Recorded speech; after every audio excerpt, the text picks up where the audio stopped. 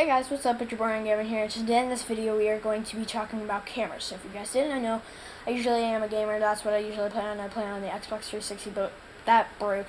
So what I have now is the Xbox One. So enough talking about consoles. If you want to check out that video, you can go back in the past. Yeah, in the past. And see if you can find that video. I don't know if I can leave a link in the description. I can, but if it's not there, I try. But if it's not there, I tried. And I just couldn't get it there, but that's not the point.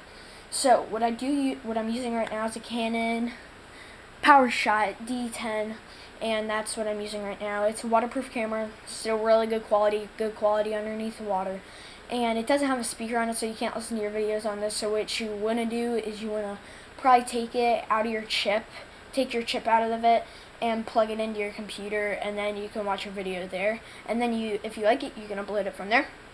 But if you don't like it, you just put your chip back in and keep recording. So that's the Canon. And what I use for my gaming videos, if I want to talk in them, I use a Kodak. That's what I use usually in my very first video, and like all the way up through like 4 videos or 3 videos.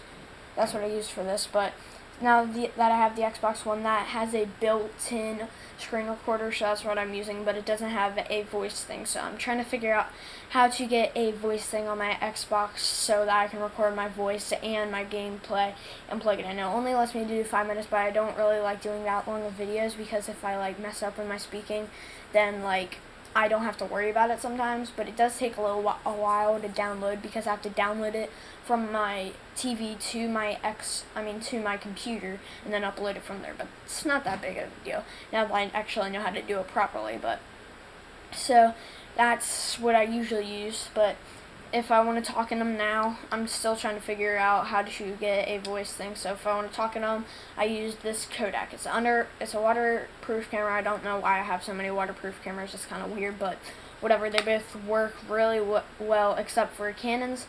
These waterproof Canons I would not recommend using on TVs because they're just not the best, but Kodaks are good. So that's what I use for recording my videos on my TV. And so yeah, I love this camera. Very high quality for TV. It's 1080p. It says HD 1080p, and it can go underneath 10 feet of water. So yeah, those are the Canons. So now we're talking. Those are the cameras, not the Canons. But now we're talking prices. So the Canon PowerShot D10, what I'm using right now, I would recommend getting. Just it is a little bit pricey. You could probably find it on Amazon for used, probably around $80, but for like not used, new, you can probably find it for about $100. Yes, it is a little bit pricey, but I definitely recommend it. If it can fit in your pocket, it comes usually with like a little strap where it like holds it, and it comes with a strap where you can put it around your neck, which I use that too when I'm like going out and taking photos and stuff, like out in Gatlinburg or whatever. But it does come with a little battery pack. That's what you take out of your camera, and you plug it into this little thing, I don't know what it would be called, battery pack, and it's like that big, and you plug it into your wall, and it charges, and it tells you when it's fully charged. That means it has a green button. It charges, like the whole thing's charged in like 15 minutes, I think, or 20 minutes. It's really nice, because I tried to use it last night, and it was actually dead. So what I did was I plugged it in, and it charged around 15-20 minutes. And so yeah, that's the price of it, $80 to $100. For the Kodak, they're not higher quality for like just normal videos like I'm doing right here, like a vlog or something.